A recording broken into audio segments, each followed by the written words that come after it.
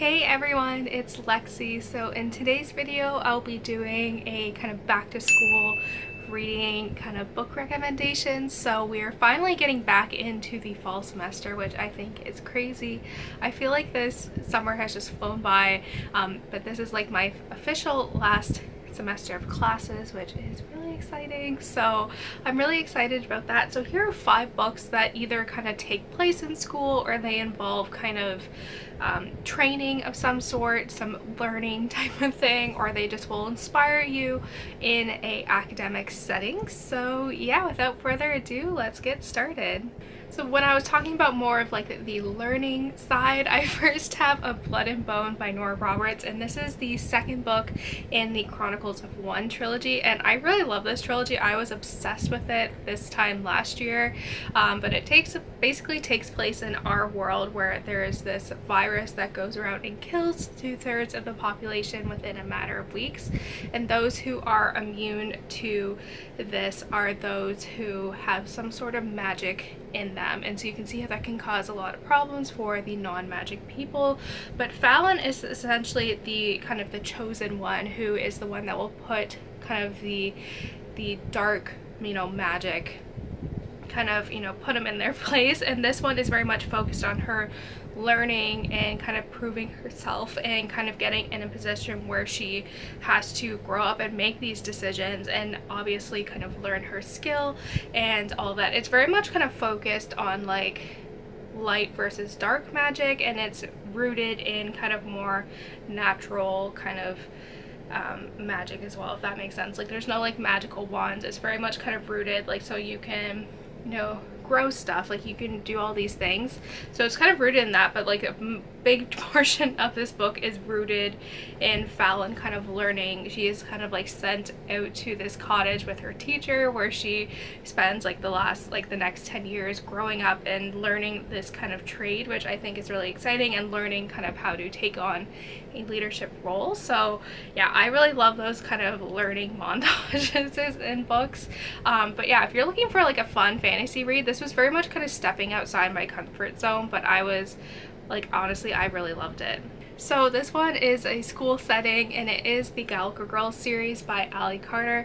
I love this series growing up. I started reading it around grade 6, grade 7, and the last book came out in my first year of university. So I definitely grew up with this series and these characters, and I actually reread this series last year for the first time in a really long time, and it really holds up well. I have a video of that kind of experience if you want to go and check that out. But this one, I love the school setting in here, and it's the spy school. It's this old kind of mansion that has all these little secret passageways and all that, and all these girls are very much academically focused as well. So I really love having books with strong female characters that are smart, and they're not afraid to say that they're smart.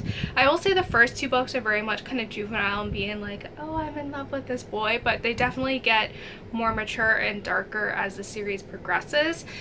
So don't be deterred by this one if you're like, this is very juvenile, but it gets very dark very quickly. So, but I love the school setting.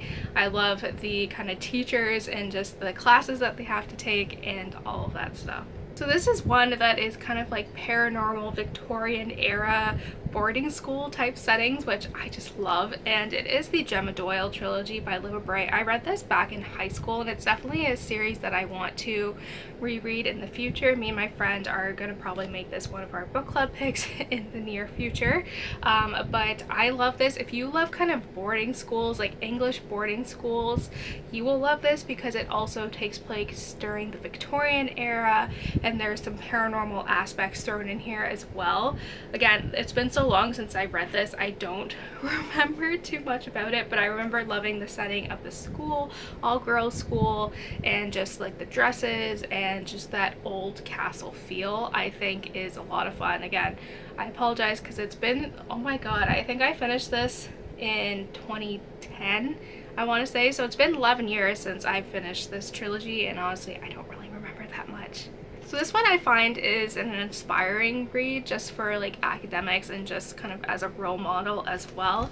And it is Becoming by Michelle Obama. In her memoir, she really much focuses on kind of her schooling and just how she ended up being, you know, very successful. And I find it so, like, it's just, I'm so like admired by her, you know, Michelle Obama in general, but just how her perseverance and her hard work just to get where she, you know, was as a lawyer, I think is truly inspiring. And I loved hearing her story and how, you know, difficult it was for her, you know, getting to like a good school and kind of overcoming all of these racial barriers. I think was very interesting as well, and just her drive to, you know, have a very strong career and all that stuff. I love it. And if you're looking for like something to really inspire you for school or just with anything in life, this book is honestly amazing.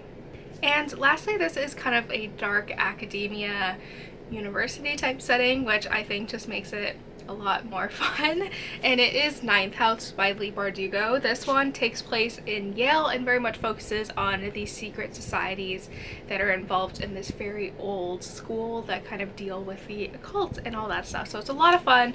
It's not really much focused on the school itself. This one follows, I want to say Alex, yeah, it follows Alex, who is kind of recruited to this school in order to, you know, oversee all of these kind of different secret societies and all this stuff. But there is this kind of like string of murders taking place that she's trying to figure out, and it kind of goes off from there. It doesn't, like I said, it's not really focused on the school itself, but it's more of like the dark academia side to kind of school, which I really liked. It was really dark and a lot of fun. It is very confusing in the beginning, just to figure out these different houses and what they do, but it is actually quite a lot of fun. So if you're looking for like a dark academia kind of feel, you know, in kind of a modern day university setting with some fantasy interwoven in, then this is the book for you.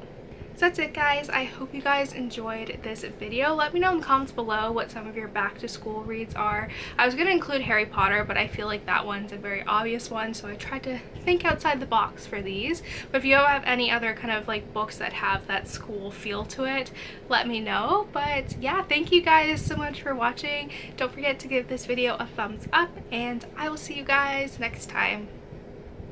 Bye, guys.